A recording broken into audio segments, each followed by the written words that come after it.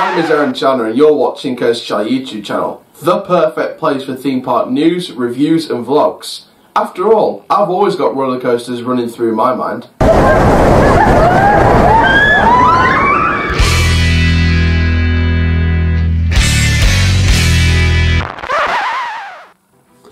Hello there guys, my name is Coast Channel, Stubborn but built for Theme Park News, and welcome to a Theme Park News update from the Alton Towers Resort. This is on the latest construction on the World of David Walliams, which is set to open in spring 2020. So before we get started, make sure you like, comment, subscribe and click the notification bell so you never miss a YouTube video. Make sure you share the channel around with your friends, family and on social media. And for now guys, let's get into this video. So I'm going to be talking about what has been happening over the Christmas period on the construction site. Now, bit of history for you about this. So this is a brand new area set to open in spring 2020. It's themed around the David Walliams children's books. This is set to replace Cuckoo, which has been operating at the park since 2009.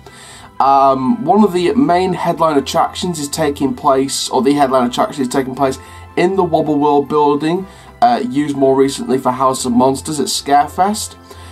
There are set to be other attractions to help coincide with the main headline attraction, and we're going to be talking about what has happened on the construction site. So, came across some stuff on the Facebook Alton Towers chat enthusiast group on Facebook, and basically some interesting stuff has come out about the recent updates. Now, on the roof of the Cuckoo Theatre, there are a couple of images online on Facebook that I saw, where some of the grass has been taken off the roof of the old Ice Age 4D theatre. Now this is the old Cuckoo theatre that for 2012 was transformed into Ice Age the 4D Experience. It's been Ice Age 4D Experience ever since, and it was closed back in 2016 for the Towers Living Care project. Nothing has happened with the theatre ever since. In the most recent couple of years, it's been used basically as a colourful backdrop for the Frog Hopper that was moved from its old location near the Gallopers, or across from the Gallopers, to in front of the theatre. Now, with the grass being removed from the roof, it does say to us that something is going to happen inside that theatre space, but not many people are suggesting it will be a 4D film. Many people are suggesting this is going to be a brand new live show. Now, we haven't had a brand new live show in there since the Go Go Go show that operated in the 2011 season. Now, I didn't actually get to experience that show, but I remember it as a young kid going to experience the old Cred Street Theatre and the Cuckoo Theatre when it first opened in 2009. So I've got plenty of memories inside that building, and of course doing Ice Age 4D Experience as well. It was quite a difference being back in that building when the 4D Experience came in. So it was very different to what it is obviously now, you know, standing and operating. But I'm sure we're going to see some kind of live show in there. Many people are suggesting that Mr. Stink, one of the David Walliams books, could be the live show going into that arena. Obviously we'll know more information when Alton Towers releases that information later on this year.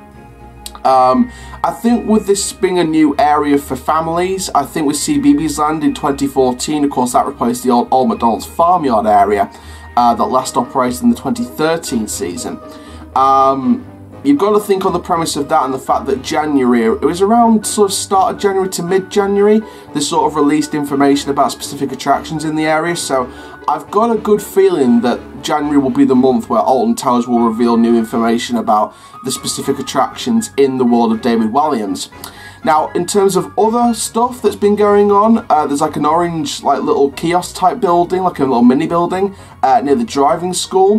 Bit of news actually about the driving school. That doesn't look like it's been deconstructed. If that was not going to be in the area, that would have been deconstructed by now. So that would have been demolished by now. So it's pretty clear that the driving school is going to stay, and it's just going to be themed to one of the specific books.